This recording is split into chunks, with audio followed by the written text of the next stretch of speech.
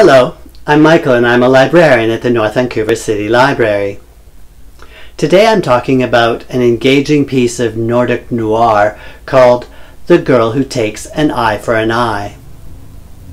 This book is a continuation of the Girl with the Dragon Tattoo trilogy, originally written by Stieg Larsson.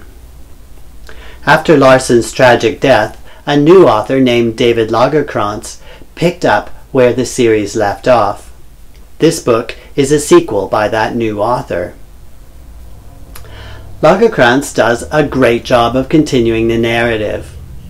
In this outing, Lisbeth Salander, the one with the dragon tattoo, manages to antagonize murderous Islamic fundamentalists.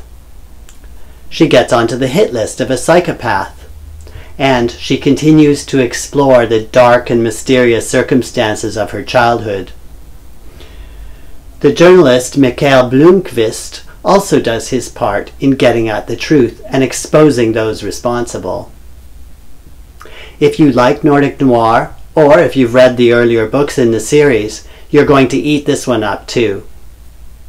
So check out The Girl Who Takes an Eye for an Eye today at the North Vancouver City Library. It's available in multiple formats.